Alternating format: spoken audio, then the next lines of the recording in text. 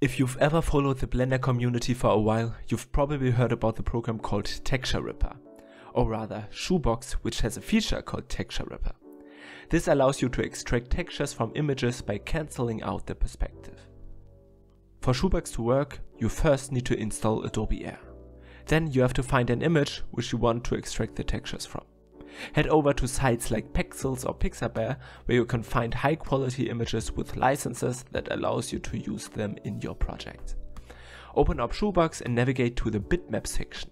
Here you'll find Texture Ripper. Simply drag and drop your downloaded image onto the icon. The program will now prompt you to place 4 points on the image, which will square out the texture for you. You can repeat this process as many times as you like. Get everything you might need. It's better to extract too much than not enough, because you can save a project and come back to it later. Once you are satisfied with the texture, go ahead and save it. Now here's a heads up, Shoebox is an old program and has some annoying quirks, which makes everything a bit harder.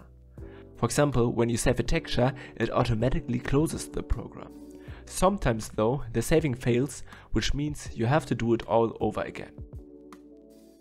If you want to take it up a notch, you can repeat the entire process with other images and later combine them in a program like Photoshop.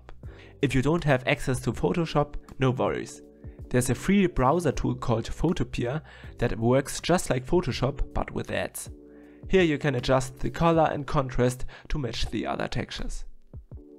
Before going into Blender, let me tell you about my new add-on I created that lets you create planets in seconds in real time. If that sounds interesting to you, head over to Gumroad, link in the description, to download the free version, which comes with limited features. If you like it, consider buying the full version to support the channel. Back in Blender, start modeling whatever you want to create. Don't worry, if you're not a pro at modeling, knowing the basic modeling tools usually is enough. Look for some reference images to guide you and start blocking in your building or whatever you want to create. Don't go into too much details just yet. When you have the basic shapes in place, create a new material and add your Shoebox texture. Now it's time to unwrap your model and place the individual parts on the texture to see what looks good. Here are a few tips. Use the UV Squares add-on to, square out the UVs. For cylinders, try adding a seam in a hidden spot and press U to unwrap. Another option is to use cube projection. If your texture isn't big enough, you can add a loop cut with Ctrl R and use the same texture twice.